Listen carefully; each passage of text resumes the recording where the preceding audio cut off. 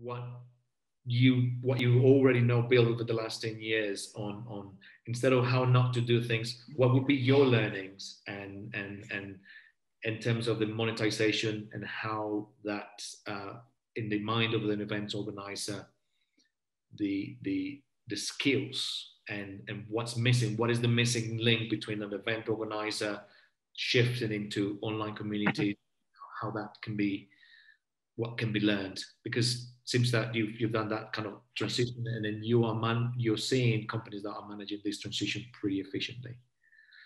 I don't know if that made any sense at all. Well, I don't. Yeah, I mean, I'm not. The broad principles haven't changed in only in as far as human psychology and brains haven't changed. You know, we're not any different than we were hundreds of thousands of years ago. You know, in the fight and flight and trust mechanisms and stuff. So I don't.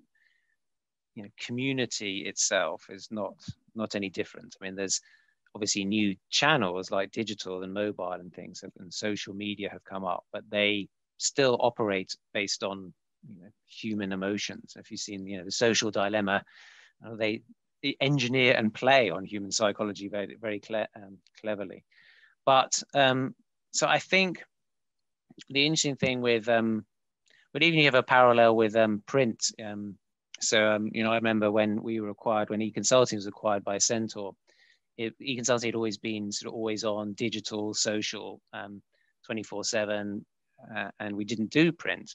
And then whereas Marketing Week, which is a sister brand of ours, then had a weekly magazine, and the whole operating rhythm of the business, and it was sort of, you know, going towards press day, and that this thing had to physically be printed and had to be sent out. There's no plan B really. It has to happen that way. And events are a bit like that, where there's a point in time, even if it's whether it's virtual or physical, where this thing is happening. I mean, unless it actually kind of gets cancelled. And so the gearing around that, the operational kind of rhythms around this big surge of activity, and then on to the next thing. And so it's just not, and even you know, it's a generalization, but the kind of people I suspect who are really good at events and thrive on events, love maybe that buzz and excitement of bringing together, and then they want to move on to the next thing. Whereas, you know, the community people often actually, I would say, are more likely to be more introverted, you know, more, it's a bit more, in the same way you got a difference between, in editorial people, between an analyst and a news hound journalist. You know, they're both editorial, but they're very different in the way that they, you know, one wants to get, you know, write a great in-depth report and not be disturbed in their ivory tower. One's out there, you know, hustling for the news story. It's both content, but they're different kinds of people. So I think the challenge with events is that, you know, we worked a lot with UBM, now part of Informa, obviously, and they were an amazing event, still are an amazing events machine, but they always talked, and I remember talking to them a lot about, well, we want to do content and community, but they just really struggled to do it. And I think in the end, they sort of seem to have said, apart from some parts of the business, actually, no, we're just going to do events, and that's fine. They do events well. But if you're going to do community or content in that form, it's a slightly different way of being and a different kind of mindset and things. And so if it's not in your, and you kind of need that in the leadership's DNA, I think. So I think that the danger here is if you're a brilliant events person, you think I should be doing community, you've got to kind of care about it, probably, or somehow get this mindset, or not do it. You know, just say no, it's fine. You know, just stick to events. That's what you're good at. So yeah, it's a sort of mindset or a skill set or a way of being, and certainly for me, and I think for a lot of the sort of community things, they feel that community bit.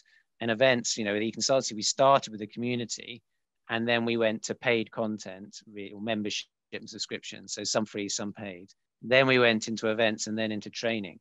So it was, and all of those things were just an extension of the community. Whereas if you're doing it the other way around, it's different, isn't it? I mean, you're coming at it from a, you know, events point of view, and then you've got to kind of create the community that's already kind of there, but you don't necessarily sort of own it or, you know, touch it year round, as it were. So yeah, it's just, I suppose it's what people are passionate and good at, and I don't actually think that's really changed in the last 20, 30 years, or possibly ever, really. Yeah, and then just to close that thought is that because for some event entrepreneurs it feels like step back. If you notice, you started a community early, organically, it grew, then membership, then events. So someone that is a pure play events, big, large scale events, doing a community of smaller scale or something like that, it feels like a step back. And that's kind of why it's a bit difficult to, I guess, articulate or to see how does this whole thing fit. You're telling me about smaller, devoting time, spending time, money, resource in it, and everything. So more so than that is a shift in mindset. And finally, the final thought on to close on that is that for me personally, where I've seen the most successful online communities have always had its leader, the business owner behind them. So is the business owner moderating the sessions? Is the business owner talking to, fostering conversation? Is the business owner talking to the customer services, kind of the person that is not happy? That is kind of where I've seen where that belonging and that success kind of happens.